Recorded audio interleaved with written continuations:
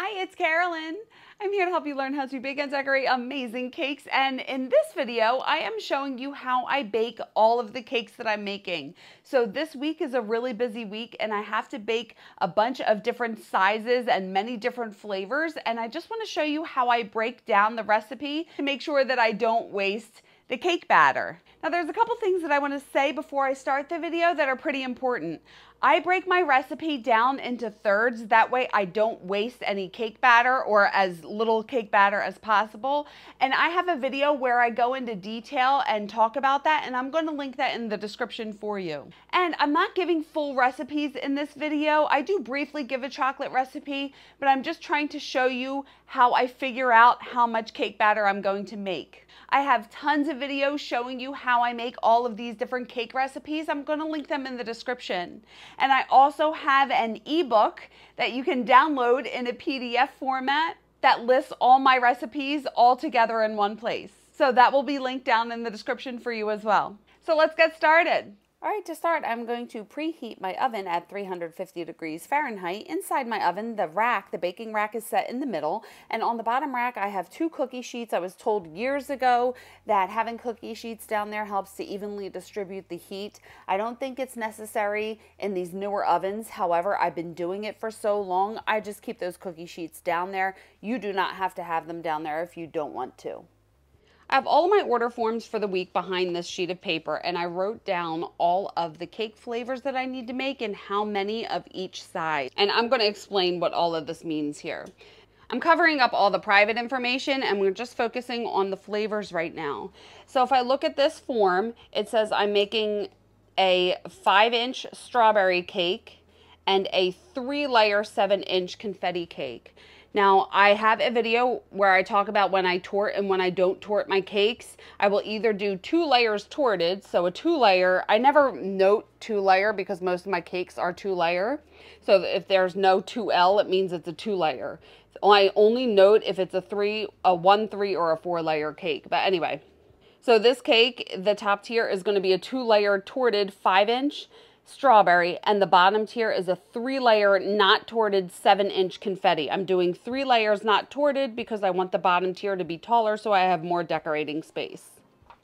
So I'm going to come over here to my little paper, and what I did, I wrote down strawberry, and then I have a 5-inch round. 5R is 5-inch round, and I have 2 strikes here for 2 of them. And then for this one, this is confetti. I'm making 3 7-inch round cakes. So I write out confetti, 7-inch round, and I have 3 strikes here. Moving on to the next one, I have, so there's no indication of how many layers. That means it's 2 layers. So I'm doing a 2-layer 6-inch chocolate and a 2-layer 8-inch vanilla. So on this, I wrote chocolate, and then underneath it, I have 6-inch round. I have 2. And then this is vanilla. I need 2 8-inch rounds. On this one, I am doing a 3-layer 5-inch top tier and a double barrel 4-layer 7-inch bottom tier. So I need 3 5-inch round confetti. So I have that here. And I need 4 7-inch round lemon. And I have that here. And I'm also doing a free confetti muffin cupcake. So I have that there. For this one, I'm doing a 2-layer 5-inch red velvet, which is here, and a 2-layer 7-inch wedding bouquet, which is there. And then this order is actually 2 cakes, so I have a 2-layer 4-inch vanilla, a 2-layer 6-inch strawberry, a 2-layer 8-inch chocolate chip, 2-layer 5-inch strawberry, and a 2-layer 7-inch chocolate. So I have this little sheet here, and it has all of the flavors, how many of every size that I have to make. If I'm making a square cake, instead of 7R, it would say 7SQ for square. So I know that a R is a round cake pan. I know how many of each size and in each flavor I have to make. Now, when I decide on what cakes that I'm putting in the oven, I have to figure out which ones are going to fit. So I take a look at the flavors and the sizes. I can fit 3 7-inch and 3 5-inch pans in the oven at one time. So let's start by doing 3 7-inch and 3 5-inch confetti cakes. Now I come over here to my little cake batter saver chart that I have posted on my refrigerator. I'm constantly referencing this, and I will link this in the description for you. This I just taped on separately. This is however many grams of cake mix I need, depending on how much batter I'm making. I need 3 7-inch and 3 5-inch. If I look over here, 1 full batch of Dr. Cake Mix will fill 3 5-inch pans and a 4-inch. I'll have a little bit of batter left over after I fill 3 5-inch pans. Then I need to fill 3 7-inch pans, and I look here and 1 full batch fills 2 7-inch pans. So I need a little bit extra cake batter to be able to fill the 3rd 7-inch pan. If I look down here, 1/3 of the batch will fill a 6-inch pan, and I'm going to have a little bit left over from doing the 5 inches. So right now, it looks like I need 1 full batch for the 5, 1 full batch for 2 of the 7, and then a 1/3 to fill that other 7-inch cake pan. So I need to make 2 1/3 recipe of this confetti cake batter to be able to fill all of these pans. So I have 2 mixers. I just find it easier to work with 2 mixers. So I'm going to do 1 1/3 recipe in one of them and just 1 recipe in the other. So I'm going to need 580 grams of cake mix in one and 432 grams of cake mix in the other. So this one on the left is going to be my 1 1/3 bowl, and this one on the right is just going to be my 1 batch. I don't like to do more than 2 full batches in this one bowl. I just feel like it fills the bowl too much and it doesn't mix as well. That's why I prefer to split it up. You can do it all in one bowl if you want. I just get a better result doing this way. So I need to remember the one on the left is the one that's going to have more. This is 1 1/3 and this is 1 recipe. So I have 1 1/3 cup of sugar on the left and 1 cup of sugar on the right. 1 1/3 cup of all-purpose flour and 1 cup of all-purpose flour on the right. So I have my scale here. I'm putting the bowl on it, turn it on, and then I want to set it to grams, so I'm just changing the unit, make sure it's set to 0. And then this is 1 1/3 recipe, so I need 580 grams of cake mix. So I just have this Betty Crocker yellow cake mix. This is my favorite brand to use, and I'm just putting all of this in here until I get 580 grams. Good, so that's the 1 1/3. And in the bowl with 1 batch, I stick the bowl on here. I'm gonna set that to 0. And then it was 432 grams of cake mix for 1 batch. And my camera stopped recording. I just added the milk, sour cream, and eggs, and I'll show you how I do that process when I make the chocolate cake next. Now I have my grease cake pans. They have heating core nails in the center of all of them. I explain that in tons of my videos where I show you how to bake the cakes.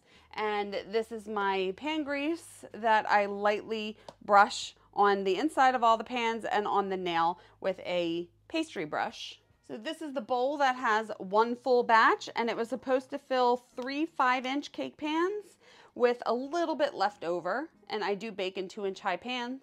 And I fill them about 2/3 of the way full. And I filled 3 5-inch cake pans, and I have a little bit left over to start in a 7-inch pan.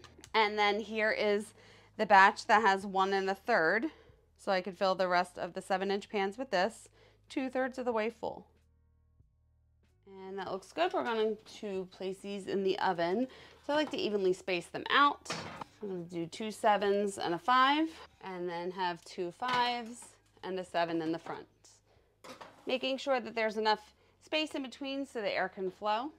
And since these cake pans are different sizes, I'll check them after about 38 minutes because they're all going to bake at different times. All right, now I want to figure out what's the next cakes that I want to bake. And I try to see what sizes I have in similar flavors. So I have this chocolate here and chocolate chip over here. So I can make a chocolate base. So what I want to do, I'm not going to be able to fit 2 8s, 2 7s, and 2 6s in my oven and have even airflow. So I'm going to do 1 8 of chocolate chip and then 2 7s and 2 6s of chocolate. So let's see how much cake batter I need. So again, I need 2 7s, 2 6s, and 1 8 of chocolate. So you can see 1 full batch is 2 7s. So that's 1 that I'm going to need, 1 batch. And then 2 6s is 2/3 of a batch.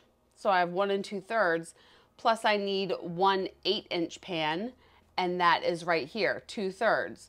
So 2/3 for the 6s and 2/3 for the 1/8 is 1 1/3. So I need 1 1/3 in one bowl, and I need one batch in the other bowl. So I'm gonna go do the same thing with the chocolate batter. I'm starting with 1 1/3 cup sugar on the left and 1 cup of sugar on the right, 1 1/3 cup of all-purpose flour on the left and 1 cup of flour on the right. And I'm doing 580 grams of the chocolate cake mix on the left side and 432 grams of chocolate cake mix on the right. I'm adding 1 1/3 cup of milk on the left, 1 cup of milk on the right, 1 1/3 cup of sour cream, and 1 cup on the right. And then I mix it till it's just incorporated. Now I don't want to confuse you with the eggs. I add 1 egg per third of the recipe, plus I always add 1 extra yolk per 3 eggs that I use. So this is 1 1/3 recipe, so I'm going to add 4 eggs, and then since I have 3 eggs in there, I'm going to add another egg yolk. The yolk just helps keep the recipe a little bit more moist. And then you always want to add the eggs one at a time and mix completely in between just to make sure they're evenly distributed in the batter. Now this side I have 1 batch of cake mix. So it is 3 eggs total, and then since I'm using 3 eggs, I add an extra egg yolk. So there's 3 whole eggs and 1 egg yolk that I'm adding them one at a time. I didn't just dump them all in there. That was the last one I was adding. And I always scrape the bottom and the sides of the bowl. If you use a scraper blade, you can skip this step, but I just prefer to do it manually. And then with a doctored mix, you always want to beat it for about 2 minutes to incorporate the air and help it rise. Remember, I have 2 6-inch and 2 7-inch of the chocolate cake, and I'm filling them 2/3 of the way full. And then with this leftover batter, I can add some chocolate chips. So for the 8-inch pan, it was chocolate chips. So I'm just stirring them in there and adding that to the pan. And look, I use all of that cake batter. Place them evenly distributed in the oven, and let's bake them. Now, as the other ones are baking, I always wrap the other ones up and freeze them. So I lightly wrap them up. Don't wrap them up too tight. I pull that plastic out and I put it upside down, remove the core, heating core nail, lightly wrap it with the plastic wrap, and then I store it in the freezer. And I always store them upside down when I put them in the freezer because I level off the tops. So I just like to store them upside down so I don't mess it up. All right, so I want to figure out which ones I want to bake next. And again, I just try to look at the flavors and the sizes and figure out what I'm going to be able to fit into my oven. So this time I'm going to do all of the strawberry cakes, and I'm going to do 1 of the 7-inch wedding cakes. These are all small size cake pans, so I can fit 4 5s, 2 6s, and a 7-inch all in the oven. So I'm going to look at my chart and see how much I have to bake. So for the 7-inch wedding, I'm going to need 2/3 of the mix. I'm going to have a little bit left over, but if I only do 1/3 of the batch, it's not going to fill the pan enough. So I'm going to do 2/3 of the wedding bouquet. And then here's where it gets a little tricky. So I am doing 6-inch, 2 6s, and 4 5s. Now, if you look at 1 full batch, it will do 3 5s and a 4. So 1 full batch is not really enough to make 4 5s. I'm going to need a little bit more.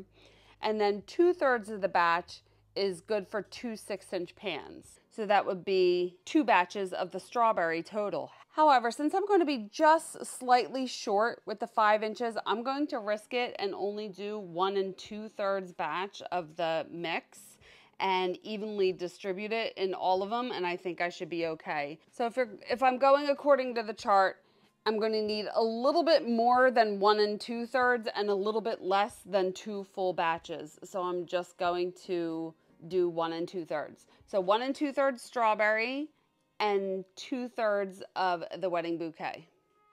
Here's the strawberry and the wedding bouquet cake batter, and as you can see, I have a little bit left over of the wedding bouquet cake batter for the 7-inch, and pretty much I have used all of the cake batter for the strawberry. So I'm glad that I didn't make 2 full batches because I was able to evenly distribute in all of them. and place them in the oven so there's enough airflow, and I'm going to bake them again. And again, while those are baking, I'm taking the other ones and that I just took out of the oven and wrapping them up, placing them upside down in the freezer. All right, next I'm going to do the vanilla along with the 7-inch wedding, and I'm doing these two together because these are both based off of the yellow cake mix, and this one I just add the wedding flavoring so I can make this all in one. So I need 2 8-inch, 2 4-inch, and 1 7-inch. So we come over here, 2 8-inch will be 1 1/3, 2 4-inch will be 1/3, so that's 1 2/3 total. And then a 7-inch is 2/3. The total is 2 1/3 of the recipe. So again, I'm going to do 1 1/3 in one bowl and 1 full batch in the other bowl. I have all the vanilla yellow cake batter made, and I'm going to put it in the 8-inch, the 2 8-inch, and it fills part of one of the 4-inch pans, and then I go over to the other one and fill the rest of the 4-inch pans. And then I have that left over. I need to add that wedding bouquet cake flavoring. I'll link that in the description for you. It's delicious. And I just mix that in there and pour that in the 7-inch pan.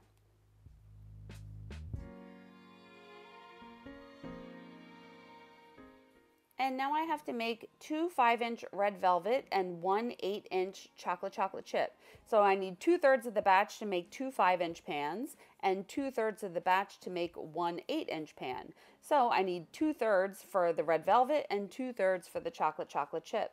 And again, I just mix that all together. There's a little bit left over of the red velvet. I pretty much used all of it for the chocolate chip. And finally, I need 4 7-inch lemon round cakes, and 1 full batch makes 2 7-inch pans, so I need 4 of them, so that means I need 2 full batches of the lemon cake mix. And as I said before, I can make up to 2 full batches in one bowl, so that's 2 batches in there. And I can pretty much use all of this lemon cake mix. I had to scoop a little bit out of the other cake pans and put it in the one that didn't have enough in it. And now it's all evenly distributed.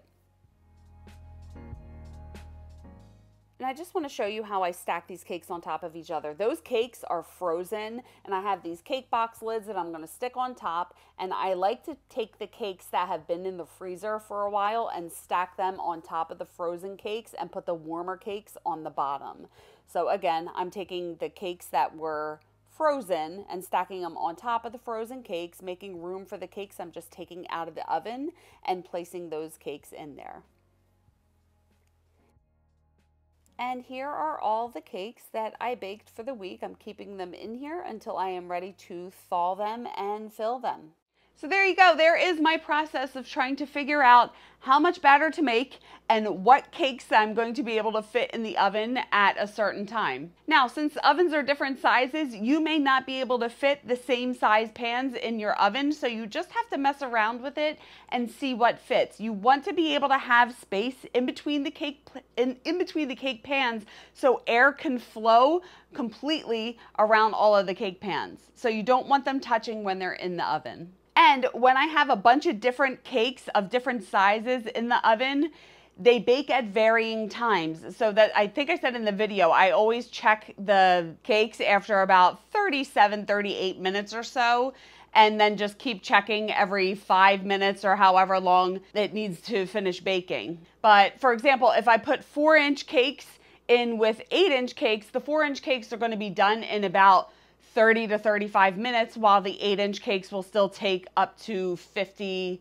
or more minutes to do. So baking times are always going to vary depending on what size cakes you have in the oven and how many cakes that you have in there as well. So I think that's it. If you guys have any questions or comments, leave them below. And just a reminder, I do have a Cake Academy membership program where I can help you elevate your cakes to the next level. I'm going to leave all that information in the description. Please like this video if you liked it, and if you are enjoying my tutorials, I would be so grateful if you could buy me a coffee. My link is down below. And I would love it if you would keep in touch on socials, and you could check out my website.